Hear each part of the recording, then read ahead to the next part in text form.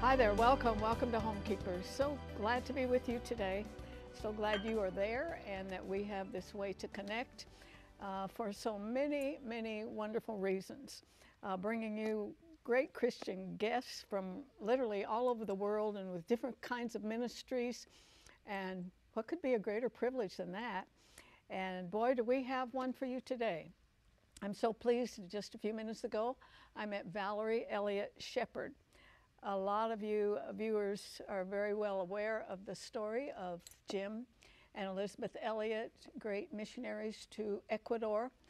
And Jim, at a very young age, was speared to death by the Auca Indians as he was trying to make friends with them so he could tell them about Jesus. And Valerie is the only daughter that they had. She was about 10 months old when he died. And yet I think she might know him better than most young people who maybe lost their father. And in a lot of ways, that's what this book is about. This is her book titled Devotedly. And let me tell you, as one who reads a lot of books, this one is in a category all by itself because I think almost miraculously letters and journals were preserved after all these years. And she has put them together to give you a story of their love relationship, their marriage, and more than that, when you pick this up, you'll recognize a devotion to God that I'm not sure I've ever seen in my whole Christian life. So we welcome Valerie Elliot Shepard to the program. And I'm going to join Stephanie for one of those good, put together in one bowl meal, like creamy lemon chicken pasta. If you watch this program very often, anything with lemon, we do it. So I'm going to go watch her put it together. That's usually what I do. But before I do that, let me remind you we are viewer supported. And that means that through your offerings and when you order products we have, that's what keeps us on the air. And you can write a check the old-fashioned way like I do it by writing to Homekeepers Box 6922, Clearwater, Florida, 33758. Or you can call the 800 number, 1-800-229-0059. And thank you from the bottom of my heart. We appreciate you so much. And I've joined a girl here now who doesn't write checks.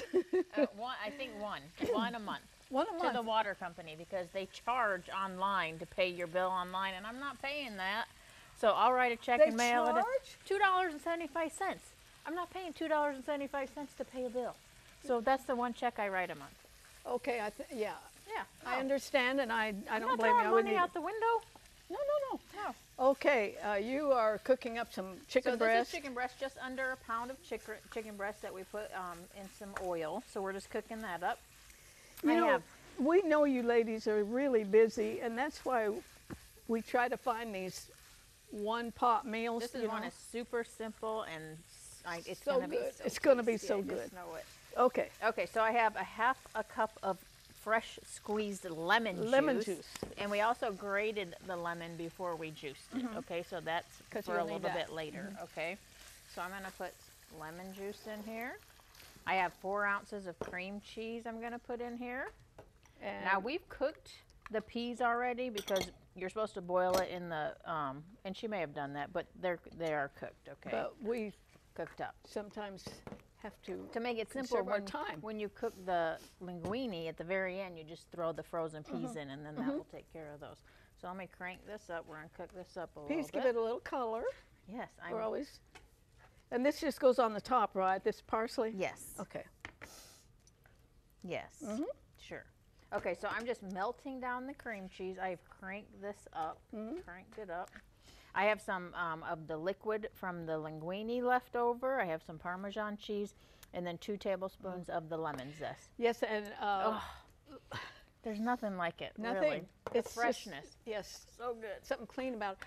Also, last night I saw you with your gym clothes on. Yes, I went to the gym. Did you get a good workout? I've been going twice a week. Doctor ordered, and it's going very well. Yeah, I'd like to say, people say, oh, you get addicted to working out.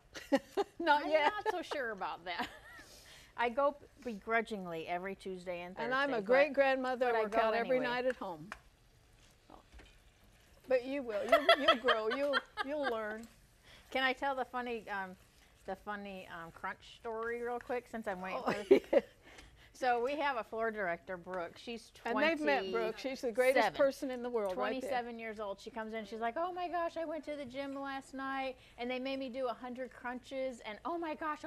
And Arthelene's like, I do 125 every single night. Did you really have a problem with it? So made us feel like she could be my grandchild. So she doesn't complain about it anymore. Right. Around Arthelene, at least. Yeah. Yeah. I'm telling you, it pays dividends. It pays. I mean, come on. I'm not going to say her age, but if I look half this good, I will be happy now. I'm not afraid of my age. I'll be 85 next December. Yes. Okay. She said it. Okay. So I have Parmesan. I have lemon zest. Let's put the lemon zest in. I've cranked this up really hot, and now. Okay. I love that story. And I know Brooke that was a fun story. Brooke wouldn't mind if I told it. And because it's funny. Maybe she can do 100 now without passing out. Maybe without passing out. And there's Rippy like 125. Whee! No. I could go further, but I'm just lazy. Okay, now we're done. Okay. No. Okay, I'm gonna put some I'm gonna go ahead and mix it up in here, real quick, because we have a great guest to get to. We do. Yes. And we already cooked the linguine, obviously. Mm-hmm. This is a great one, and Stephanie is so good to tell the gals how they can prepare ahead of time. Yes. This is a simple one. You could have that chicken already made. Mm-hmm. You could have a rotisserie chicken, and you don't even have to make it. Mm-hmm. Yeah, so here you go. Okay, ready? Just a little bit. Yep, just a little bit. Well, this is not the best there we go. Serving utensil for this. I don't need to taste it. I know I love it, but I will. Wait. Oh, Make it pretty. Okay, there you go. I think that you ladies at home could do it with a little more finesse, but let's see if I can. Rushing. Mm-hmm. Mmm. Boy, that lemon. It smells so fresh. I thought that was quite a bit of lemon. Boy, that gives it a kick. It's fresh, right? Wonderful. It's awesome. Yeah. It's called creamy lemon chicken pasta. My mother taught me not to talk with food in my mouth. But it's free. Recipe information coming up on your screen. And then I want you to meet my very special guest today. If you would like a copy of today's recipe, you may receive it by contacting us through social media as listed on the screen. When requesting a copy through the mail, be sure to include a self-addressed stamped envelope. Thank you, and please know we always appreciate hearing from our viewers.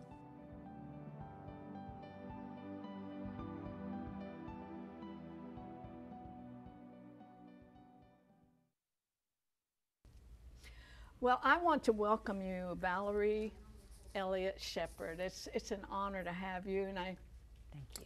I think of your mother. I've heard her on other occasions, and she went to heaven, what, 3 or 4 years ago? 2015, June. Mm-hmm. And your story was Through Gates of Splendor. Was there a movie made out of that? Yes. And then there was one later, wasn't there? Yes.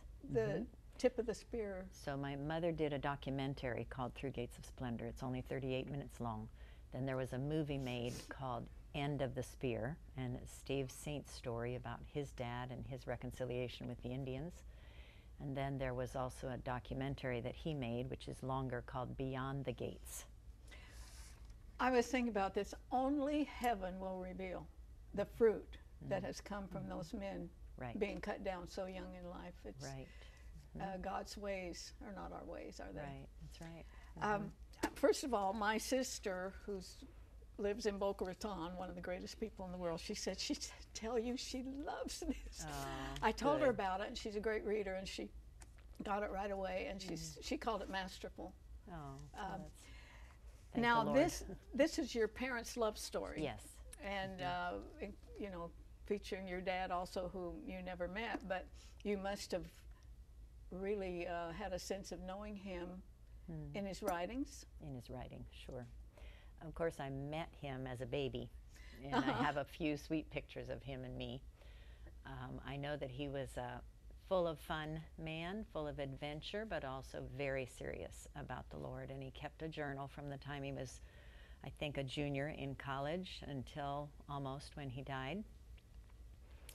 I was inspired at the age of 14 when I really understood what it meant to follow Christ, to start a journal. So basically over all these years, I've not kept a daily journal, but write down my prayers. And so my father was amazing, and through his writings, as well as my mother's writings, as well as hearing my mother speak about him, I feel like I know him. I know, and I think there's I think that father-daughter bond is one of the strongest in the family. They say a son is a son till he takes a wife, but a daughter's a daughter all of her life. All of her life. And so when you meet him, it's going to be awesome, isn't it? It will be. I feel like I know him too, because I went online and listened to some of the things he had to say. And first of all, I would say the miracle, I believe, of having these journals and letters survive all these decades. Yes, yes. And then I tried to wrap my brain around how you did it. I visualized, did you have them on the floor? And say, okay, this is this date, and this is this date, this is a journal, this is a letter. It was very challenging for me. Of course, on a computer, you can keep things a little more in order, except that I wasn't good at it, so I had a friend who was always helping me find one particular line from a letter or finding, but they were all kept in order by my mother, first of all. So she gave me all of my father's letters in the 1980s when I had a bunch of children at home. And she said, you don't have time to read these now, but someday you'll want to. So in about 2011, 2012, I began to look for them, found them in the bottom of a memorabilia trunk, and was thrilled to find them because I really hadn't read them before. So I began to read them. Then I knew that my mother had also given me her journals and diaries from the same years, 1947 through 1956, she had given me. So I thought it would be good to put a book together, but my mother had told me all the letters were destroyed, her letters to him. Well, she was a brilliant woman, and the more I read my father's letters, which are also brilliant, I began to think, how in the world am I going to put a book together? Hopefully her journal entries will help enough. But then in 2016, I was in her attic looking through things, found the trunk from Ecuador, and we took each, I had a friend with me, and we took each thing out of the trunk. There were artifacts from the Indians. And then at the very bottom was a neat little packet of letters wrapped up with a blue ribbon, which is a traditional thing to do with love letters. And they said, Mr. Jim Elliot, Wheaton or Portland, 5 years worth of letters. You know, I wonder if that's just a lost art. Almost. We text everything. Yeah. And I remember the last person that I know of to talk about letters was Nancy Reagan, President Reagan's wife, and he had always written to her. Yes. And she kept them. And I just wonder if these younger generations could comprehend. I just heard of a young couple recently in their early 20s who are writing to each other real letters instead of just texting. So at least it is sort of a lost art, but at least a few people are doing it. I do think it's somewhat miraculous that all these were really preserved. Yes. And with the dates on them, so you can put them together.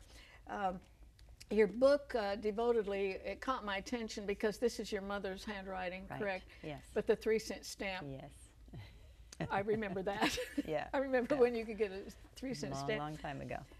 Now, they had a 5-year courtship, right? Yes. And as I read through it, I kept wanting to say, okay, let's get to it here. Let's get to it. Exactly. But it's amazing to me that two people could wait on the Lord the way they did. That was prominent in their lives. Yes. That was number one. And I think because they didn't see each other except for 5 times in 5 years, that helped, because the letter writing, of course, kept the love going and getting stronger. But when they saw each other those 5 times, there was only one visit that was more than a week long. Actually, it's 2. There were 2 visits. One was 10 days, and then there was a 2-week visit, but 2 different years. So they kept, from the very beginning, I don't know if you remember this part of the story, but at Wheaton, my mother was about to graduate. They were sitting in a cemetery together on a stone slab, and my father told her that he loved her, and he told her that he was pretty sure God had was guiding him to be a single missionary. Mm-hmm. So he said, I don't know that I could ever promise to marry you, or will know that I'm going to marry you. That was pretty hard news for my mother to hear, and my mother being very strong on the way she was raised, her father taught the 4 brothers that they should never tell a woman that they love her unless they're ready to marry her, unless they're ready to next say, will you marry me? And so this is what my father did. He tells her that he loves her, but then he says, I'm not sure we'll ever be able. So it was quite difficult. So my mother actually suggested that they pray through the summer and not write. And while they're sitting there, the moon rose, and a cross on a tombstone, the shadow of it landed right between them. And they were sitting in silence for a while, realizing that Christ was first. They had to die to their feelings. My mother had not yet said, and it took a very long time before she said to him that she loved him, even though she felt it. Mm-hmm. But that cross meant they had to live for Christ alone, even though they had obviously fallen in love. Yes, So as I mentioned at the top of the program, I've never read any book anywhere by anyone, maybe except some of the martyrs in the Bible, mm-hmm. of the absolute devotion to the Lord Jesus Christ by both of them. Yes. Uh-huh. And yet your dad, he seemed to me like a fun guy. Yes, he was lots of fun. He was sometimes the campus clown, but he was also very much a spiritual leader and felt it his responsibility to exhort everyone, especially against dating. Mm-hmm. And then in the spring, practice what you preach. And then in the spring of my mother's senior year, he asks her to go to the Moody Bible Institute evangelism, it's a mission conference. That was their first date. But they really didn't go out to dinner. He didn't have any extra money. They took walks, and they met each other for studies. And within 3 months, they were definitely in love. But yeah, they truly waited on the Lord. They waited on His time. They truly did. Mm-hmm. This will make some people remember exactly what we're talking about. Your dad is so well known for this quote, he's no fool who gives what he cannot keep to gain what he could not lose. And that really was the way he lived. Mm-hmm. He was 110% missionary. Mm-hmm. That's right. That's right. You were born in Ecuador? Yes, I was born in a doctor's jungle home, and they expected a little boy, but when I came out, of course, it was a surprise, and my father right away said her name is Valerie. They had chosen that one name if it was a girl, but they were quite sure they were going to have a boy. Mm-hmm. All of their friends, including Mary Lou McCulley, my mother's sister, my mother's brother, and one of the other missionaries had all had boys in the last year, so they were sure they were going to have a boy. That would probably give them reason to expect a boy. Yeah. How well do you remember those days in Ecuador? If you left when you were 8 or so, you probably have a good memory of it. I have good memories of the environment and the Indians. I don't have specific events, stories that I could tell except for 1 or 2. I loved the jungle, completely happy, completely free. When we lived with the Quechua Indians before we went to move in with the Aucas, which are now called the Wyodani. The Quechuas called me Butterfly, and so my Indian name was Pili Pinto, which meant butterfly because I was always flitting from one thing to another and just full of just having fun. So I remember having fun, jumping in the river, swimming every day, and I remember running through the forest. Unlike children today who are bound to technology and yes, I had no TV. We've got kids having nervous breakdowns. And Mm-hmm. Did you live in the thatched hut? I know there was a house later on. Well, we first lived in the house that my father had built for the 2 of them, and that was a pretty well-built house, which lasted 40 years because we went there 40 years later, and it was still standing. But we did live in a bamboo thatched house with the 2 Indian women that came out of the Auca tribe fleeing the violence that was happening with the Aucas. They arrived at a Quechua house, which was thatched roof, bamboo walls, and my mother decided to invite them to live with us. So we actually moved into a thatched roof house, which was on the same area property where the big house was. And it didn't matter to me. I was perfectly happy wherever.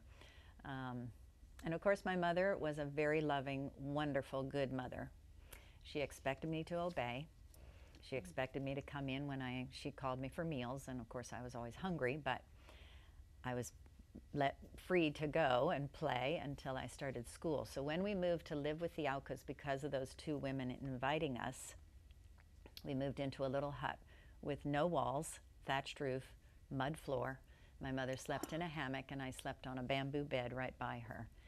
And we lived in that for almost a year. And then my mother decided, because the Aucas were always looking at everything and prying and talking about what we were doing, she said we needed a little more privacy, especially since she was trying to teach me. So.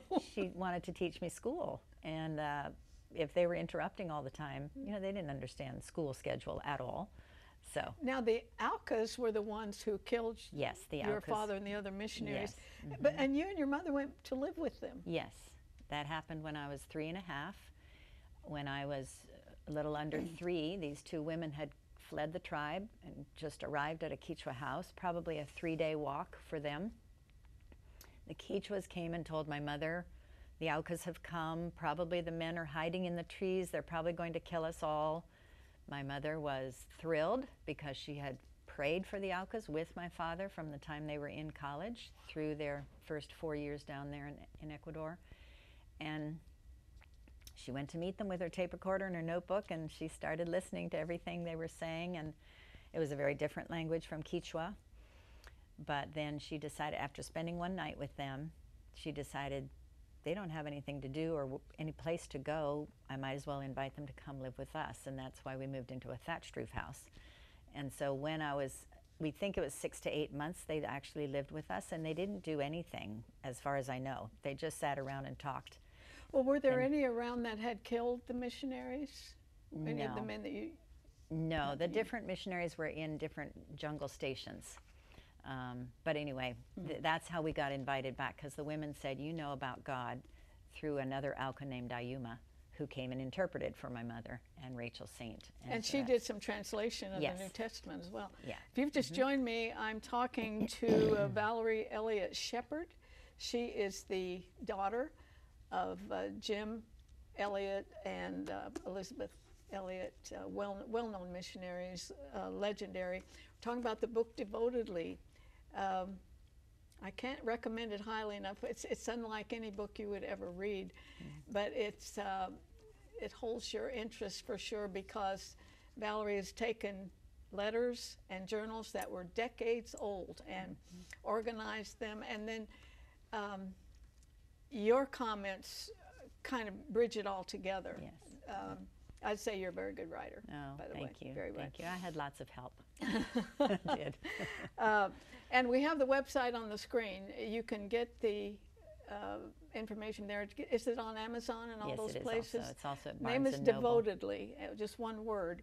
And I highly recommend it. I really think it will affect your relationship with the Lord. I really, truly believe that. Now, I want to talk about you a little bit.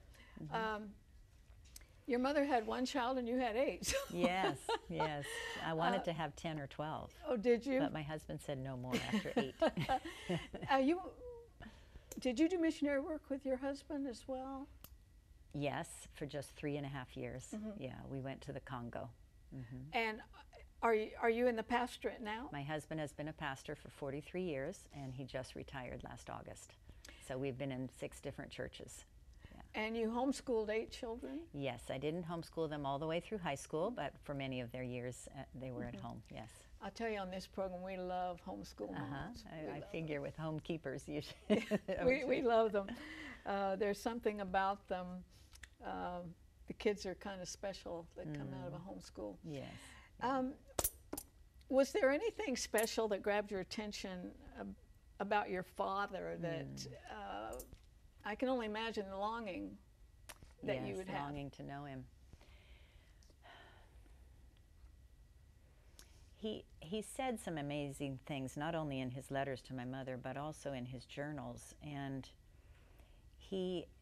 there's one page in his journals that said he wanted to live by these 3 maxims for his life. And when I read those in his journals, I thought, well, I should certainly have those maxims also. And the first one is, determination, not desire, determines destiny.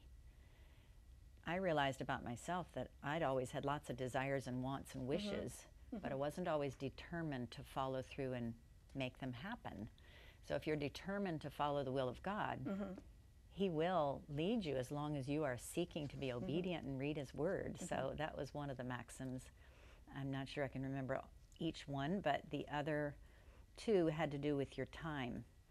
And I don't want to... Well, that, boy, that gave you a lot of food for thought, didn't it? Yes, yes. I was thinking I'd like to just be hanging out in heaven when you meet him. I know. I would love to meet him. See what that's like. Now, we only have a couple minutes left, but in this book, your parents were very different, weren't they? Yes, yes. I think I have more of my father's personality because I'm more spontaneous. My mother was very regimented and had a psychological test one time. I remember her laughing about it. She says, I'm rigid, and there's no way to change me at all. Everybody would consider me rigid. So people thought of her as quite intimidating because she followed the letter of the law. But I grew up wanting to be good and wanting to please her. And so in my 30s, my husband and I had a sort of about face and understanding what the grace of God meant. Because I'd been trying to be such a good mother and such a good minister's wife, and finally realized it's not about how I do it, it's putting Christ in front of people as we live and show love. So when I said that to her, I said, Mom, it's about God's grace and what Christ did for us. She said, and I think I need more of that grace when I speak. She said, I talk all about obedience and discipline, but she said, I need to tell people about that grace. That is rich. You know, we are out of time. Yes. Let me remind you again, though, get this book. It's called Devotedly, and the author is Valerie Elliot Shepard, daughter of legendary missionaries, and I feel it's a real honor to have her in the studio today and to begin to talk about something so good, so rich, Kingdom of God. Please join me next time, remembering there's no higher calling than that of a homekeeper. God bless you. If you should miss a Homekeepers program, you can catch up by going to www.ctnonline.com. Click on CTN Programs and then on Homekeepers.